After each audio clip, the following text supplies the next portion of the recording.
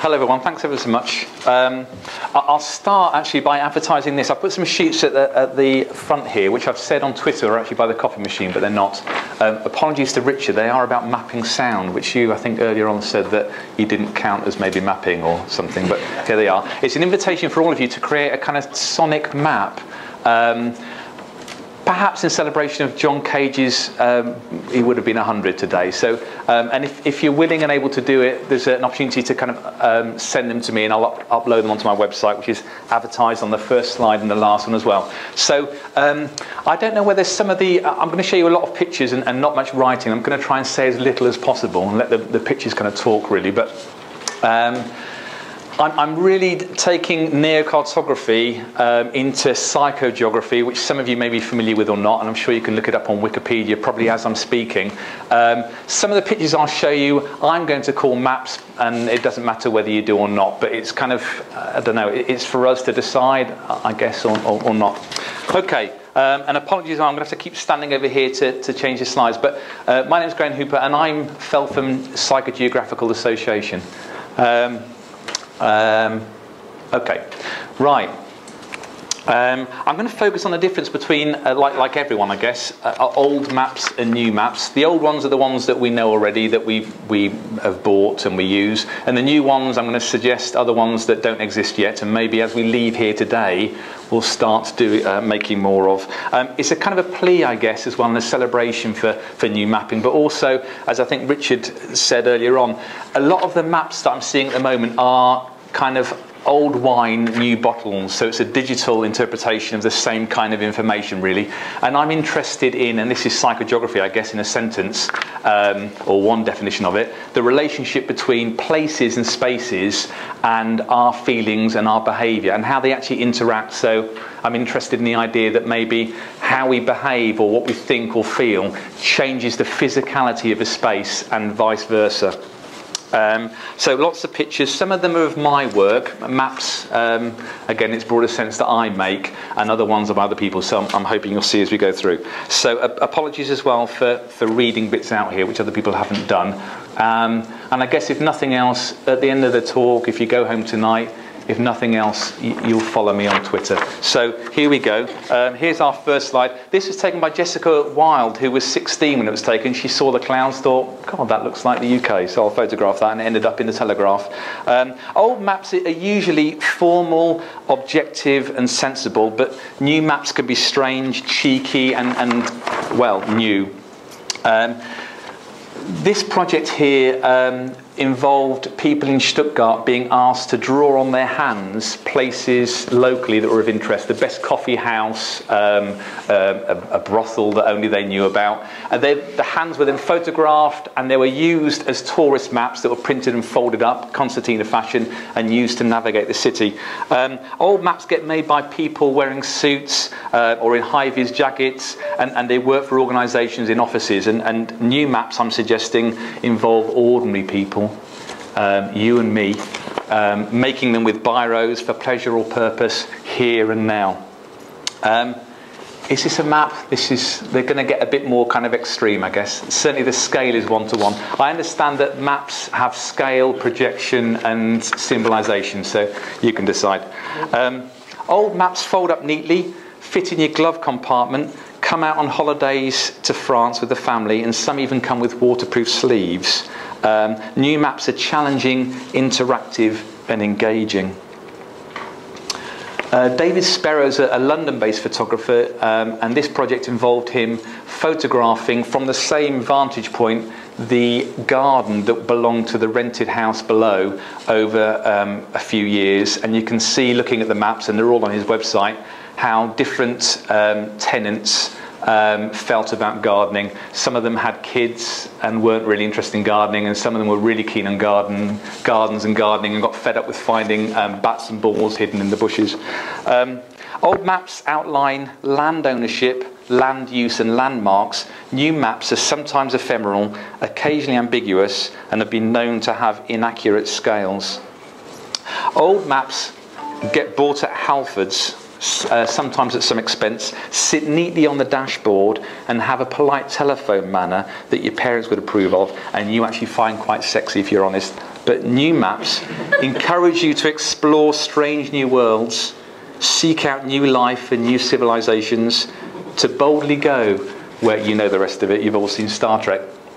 Here's a photograph that I took, which, looking back, I realised was a map, just in photographic form, and it was locally to me at the end of the kind of working day. Kids would get tyres and pallets at a local kind of industrial estate and create a little skate park. Then they carefully organise and arrange where things were going to go. And it was kind of overlapped onto the car parking spaces that you can see there. Old maps are car-centric and road-focused. I'm sorry, have I gone too far here? Let's see. Yes, I have. Old maps come with a legend and a key.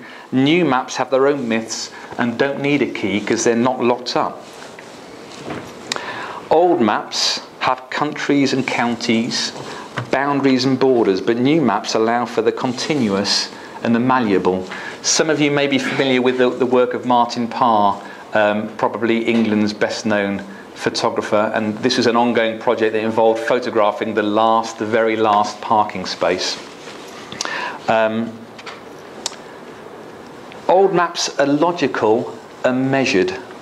New maps can be handmade and mind-controlled. And for people who have seen this film, Pushing Tin, that is about air traffic controllers, you'll be familiar with that little scene where, I can never remember his name, he's in all the rom-coms. Thank you.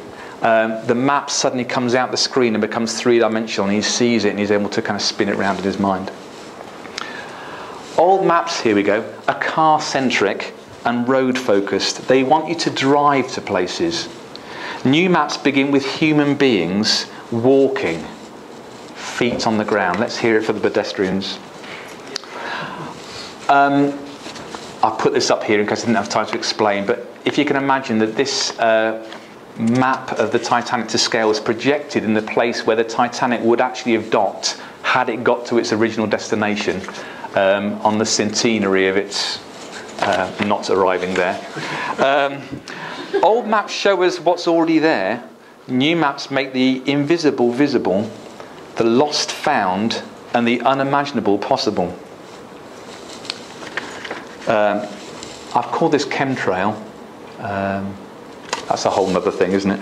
Old maps have predetermined routes and preferred pathways. New maps relish the contraflow, encourage diversions, and like a good old-fashioned roundabout.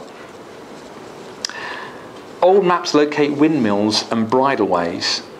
New maps don't make flour or ride horses, but can be hot at the top, hot at the bottom rather, and cold at the top, or optimistic in the far distance, whilst being downbeat and even foreboding up close.